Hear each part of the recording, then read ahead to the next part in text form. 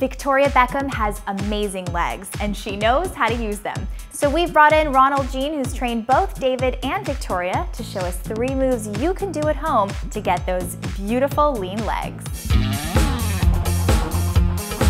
Join Fit Sugar as we go one-on-one with celebrity trainers as they show us how to get the bod of their famous clients.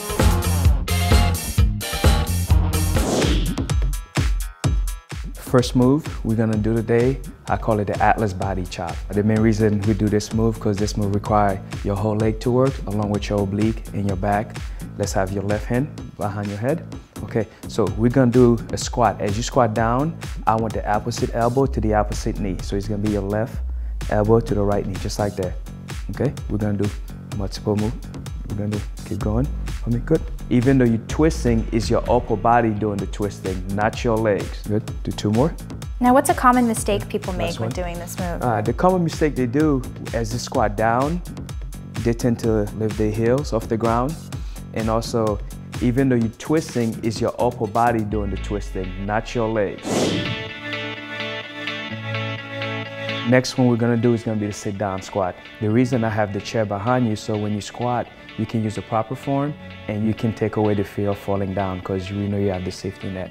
And I'm also going lower than I probably would. Exactly, because you know the chair is there. To catch me. Yes.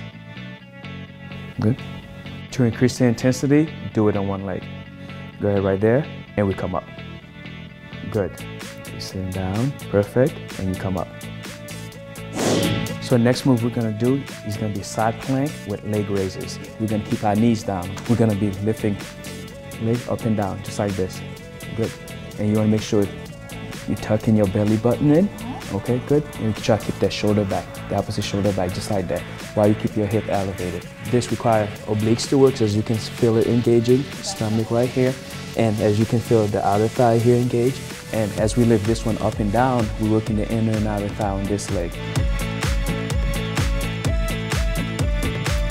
If it's getting too hard for Z, what I want her to do, you can put the opposite hand down, go just like this, and continue to do the movement.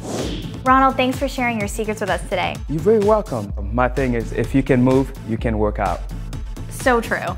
See you next time we get the bod on Fit Sugar TV.